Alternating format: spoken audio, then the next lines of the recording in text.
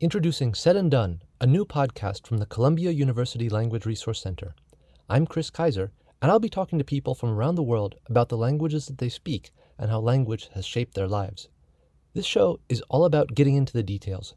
We're going to talk about topics like how to demonstrate hospitality in Wolof, how Ukrainian is spoken in a time of war, and how Javanese helps to introduce new words into the Indonesian language. So if you're a language lover, a language teacher, or someone who just wants to learn more about how other people see things, be sure to subscribe to Said and Done, available wherever you get podcasts and on YouTube at Columbia LRC.